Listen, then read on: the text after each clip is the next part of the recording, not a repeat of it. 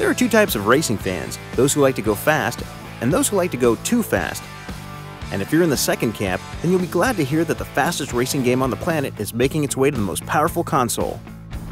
Burnout Paradise is Criterion's first true next-generation game, and we led our development on PlayStation 3. With that, we're trying to maximize the use of the hardware the best we can. That enables us to deliver, at 60 frames a second, a huge open world with incredible detail. Burnout Paradise is a really open world, next generation experience right off the bat.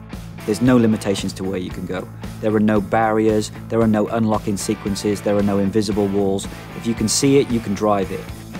But as you well know, Burnout is more than just a racing game. It's also a crashing game. The big thing that's different about the gameplay this time is the fact that crashes are now about the distance you can cover by smashing cars to pieces as you're crashing around. And that's anytime, anywhere. We've called it Showtime mode, and the theme of this mode is performing an incredible crash, removing the barriers that gamers have lived under the previous generation of hardware. Obviously using PlayStation 3 SPUs on the cell, we got extra horsepower just for car deformation.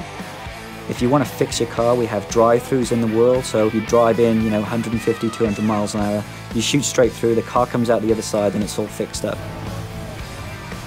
After exploring Paradise City on your own, it's time to take your skills online. Burnout Paradise has a revolutionary approach to online gameplay. You just want to make it easy and fun and quick to get online. I'm still driving down the same road at the same speed I was a couple of seconds ago, but now I'm online with my buddies, and I can have up to 8 players online while I'm driving around, still 60 frames a second, using the power of PlayStation to have that seamless Burnout experience that's really, really cool. Also in online, use of PlayStation Eye is just absolutely key for us. Every time you make them crash or they make you crash, we take your picture and show it to the other player. We call that a mugshot. In our experiences, we've stayed playing online a lot longer when cameras have been switched on.